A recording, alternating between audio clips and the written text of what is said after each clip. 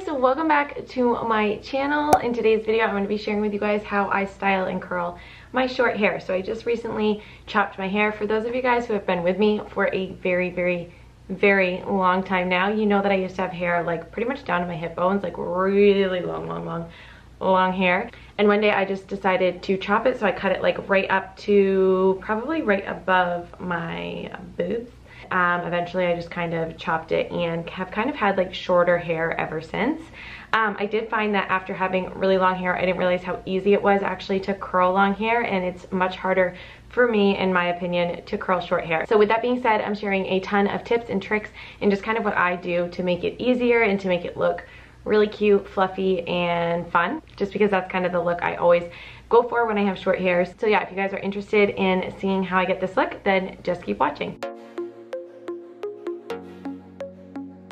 So I'm starting out with some dry shampoo, and even though my hair is not dirty, I just like to apply this to my roots to give some volume, some texture, and to also prevent it from getting greasy. I find this is the best way for me to use dry shampoo. My hair just responds really well to it, and it's less likely to get greasy after that. So to add some moisture to my ends, I'm going in with this agave oil. I will link it down below. I highly recommend this oil. It's so good. You don't need much at all. A lot goes a long way. A little goes a long way, and it just smells absolutely delicious. So first I'm sectioning off my hair and clipping the top part up and out of the way, and then I'm just splitting my hair down the back and dividing it into two sections. I'm then taking 1-inch sections of hair and using my 1-inch Conair curling iron. I love this curling iron. I will link it down below for you guys. It's very inexpensive, easy to get your hands on, and I've repurchased it 2 or 3 times. It's just like my favorite curling iron ever. So yes, I'm taking 1-inch pieces of or sections of hair. Then I'm taking my curling iron and wrapping my hair around it close to the root, and then as you can see, I use the clamp to kind of wiggle my hair down. I loosen it a little bit and slide the curling iron down and out of my hair. I like to leave about a 1-inch section of hair out of the curling iron at the end. I don't like my ends to be totally curled. It just makes your hair look a little bit longer, especially when it's shorter. You don't want it to just like spring right up. This kind of helps keep the length of your hair while still giving it the curl. So as you can see, I pull it to almost the end, and then I slide the end out of the curling iron. I kind of unwind the curling iron. Right here you'll see me do it. Unwind and pull straight. So also a little trick is to use your curling iron and have the clamp wrapping towards the direction that you want your curl wrapping. So my clamp is wrapping towards the back when I curl my curls, and that way I know my curls are going to be going towards the back or away from my face. So I hope this is all making sense, but I will kind of just let you watch, and I will get back to you when we get to the top part.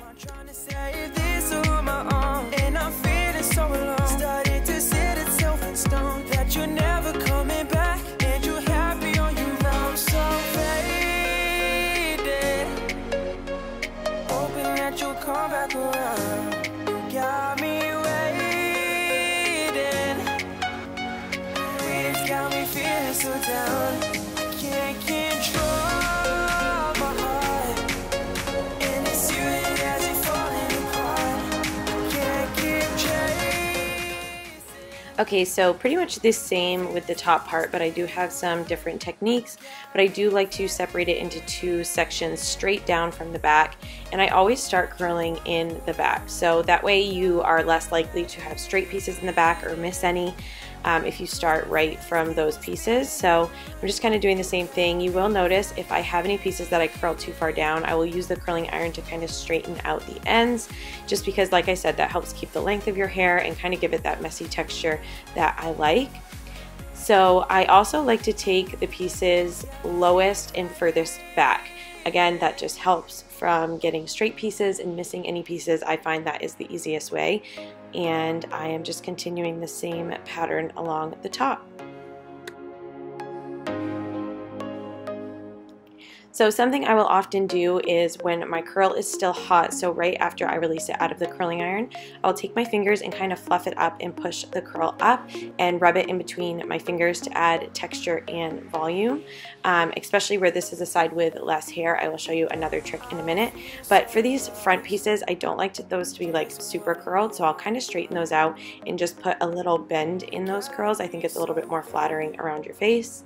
But like I said, since this is the side with less hair, it tends to be more flat. So I like to use my curling iron like a wand and wrap it around. So I wrap it around towards the back. I hold it for just a few seconds, release it, and then I like to scrunch it up. So I hold the ends of my hair and then use my other hand to kind of scrunch the curl up. It adds volume and again just some more texture. And I just do this with small little pieces from the top, and then I shake it out and run my fingers through it and go ahead and jump to the other side.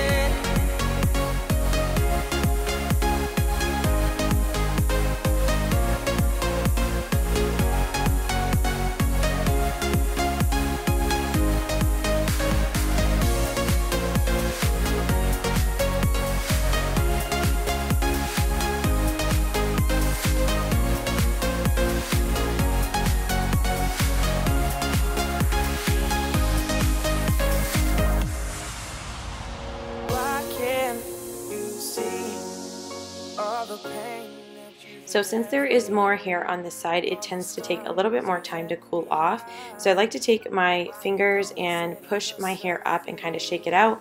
This allows me to feel if the hair is still hot, and once it is almost cooled down, that's when I will run my fingers through it. By also pushing your hair up like that, it does add volume while it's cooling, and it's more likely to hold. So then I'm just checking the back to see if I see any straight pieces. Usually I will also check that with a mirror, but this is kind of where I'm at. I just shake, push up. And at this point, if I want even more volume, I will go in with my curling iron and I will separate my hair, like the top parts of my hair, and I'll hold it straight up and use my curling iron to heat that hair up in the upwards position, if that makes sense. I like to kind of push it towards the other side, and then I throw it to the opposite side to cool off. This way it is cooling in the opposite direction, so it's more likely when you flip it back over to have that volume that you want. So I let it cool, shake it out that way, and then as you guys can see, when it comes back to the other side, there's so much more volume.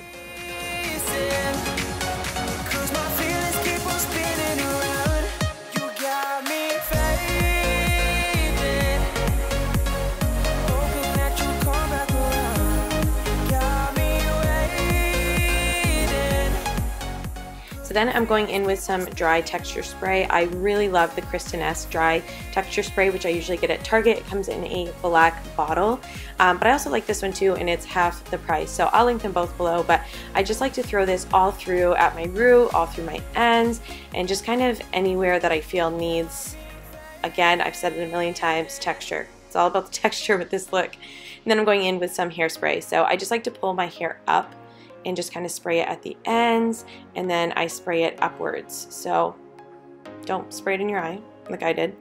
But everything is up, up. That's what I always say with my hair. I just pull up, spray up, scrunch up, everything up. So that is absolutely it for today's video, guys. I really hope you enjoyed it. If you did, make sure to give it a thumbs up. I hear baby girl waking up right now, so that's great timing. I love you guys so much. Thank you for watching, and I'll see you in the next video. Bye, guys.